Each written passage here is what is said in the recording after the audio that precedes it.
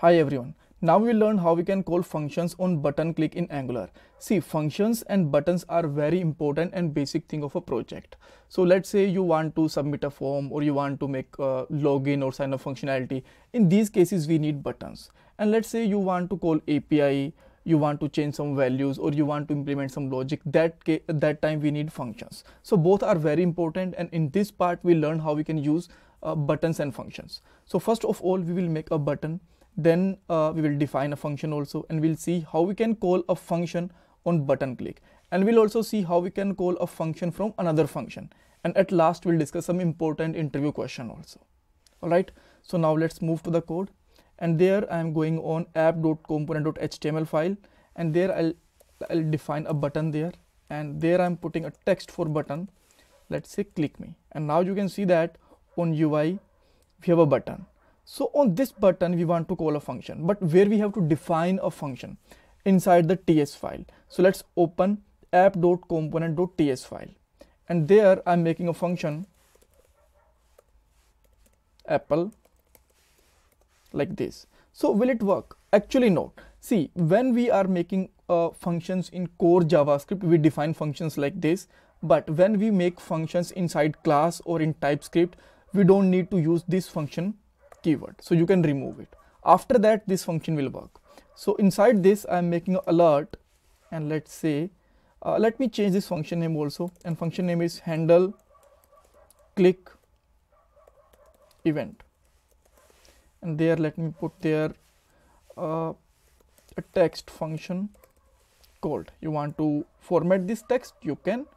And now let's call this function on the button click. So you can copy or you can write this function name inside the click event. And now how we can define a click event with a button? So just use the round braces, then put the click or whatever event you want to use there, and then equal to, and your function name in the string or in the double quotes, you can say that. So either you can copy this or either you can just type this, and after this that don't put the function braces, these round braces. And now go to the UI and click on the button, and here you can see that function called. Perfect. So now let's go back there, and let me change this alert with the console.log, and I'm putting there again function called. So now let's say you have one more function, right? And this function name is anything other function. Keep in mind, whenever you will define the function there, don't put function keyword, and then use the function braces, and let me alert there, or let me console.log there other function like this. So now if you want to call this function, this is very simple. You can just change the function name there, and now if you'll click there, you can see that other function is getting called. Perfect. So let me just undo this code. But let's say I want to call this function from click event, handle click event function. Then how you can do that?